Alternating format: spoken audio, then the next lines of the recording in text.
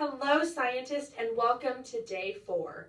I hope you filled out your chart yesterday. If you'd like to check and see how you did, I've included a link that shows all of the answers. Now let's dig into today. Today's lesson is all about food chains and food webs and basically how energy moves through our system. Keep in mind, any food web will always begin with the sun. Everything on planet Earth gets its energy from the sun. That energy travels through plants that we will talk about later, and then it also moves from the plants to the animals and then back again eventually.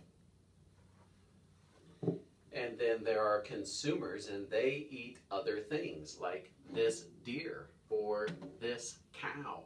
They're herbivores, so they eat just plants.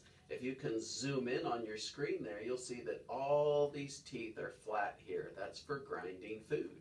We also have animals that only eat other consumers or only eat other animals, like this carnivore. This is a fox, and you can see this fox's teeth are nice and sharp. That's for tearing apart flesh to chew that meat and to get its energy that way. And then you have omnivores. You may be like, but wait, I eat plants and I eat animals. Well, that's like this raccoon, which is why his teeth back here are nice and flat. But if his teeth hadn't fallen out up here, you'd see that they are nice and sharp. So he eats plants and animals. So that is an herbivore, a carnivore, and an omnivore. So let's put some of the things we've learned together and create a simple food chain. Now, as Mrs. Clark already said, all food chains and webs, no matter what habitat you're in, are always going to start with the sun. Our star is our source of energy. So everyone is going to start with the main source of energy, the sun. Now that sun's energy is going to get transferred. And there's only one type of thing on our Earth, living thing, that can take the sun's energy and turn it to food. Do you remember what that was? It was plants. Plants use photosynthesis. So the sun's energy is going to be transferred into a type of producer. That's what we call plants. I'm going to do some grass. So this grass is a producer. It's a type of plant. Along is going to come something that's going to eat it, a consumer. And we're going to say that the energy is going to get transferred to this grasshopper. Now I'm going to try to use my growth mindset as I try to draw a grasshopper, because I don't feel like it's one of my strong skills. Kind of looks like a roach, but you can imagine a grasshopper. The grasshopper's energy is going to get transferred to something that's going to eat it, like a frog.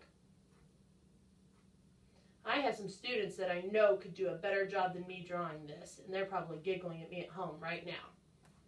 And that frog might get eaten by a snake.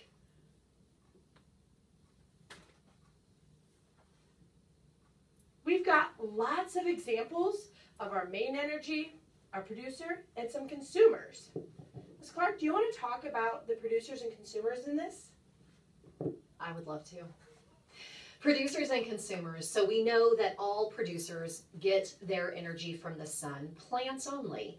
They use the sun's energy to produce their own food. That's why they're referred to as producers. Plants are producers. Animals are consumers. They might eat other producers, like the skulls that we talked about earlier, or they might eat other consumers. So they're going to eat plants and animals.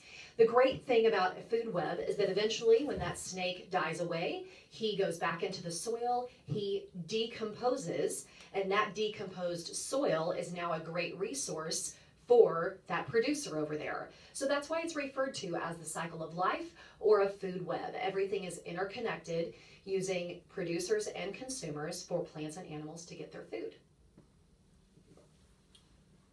Wow, it's the circle of life, just like on Lion King. Well, what about you? Aren't you in a food chain? Aren't you in a food web? That's today's do-it-yourself activity. Think about what meal you've eaten today, or what meal you might eat. Where did all that food come from originally? Figure it out, draw it out, make a food chain where you're there at the top, and think about the producers and consumers that you've already had today. Good luck and enjoy. Bye, scientists. Bye, scientists. Don't forget about the links below to help you to continue to study more about food chains and food webs.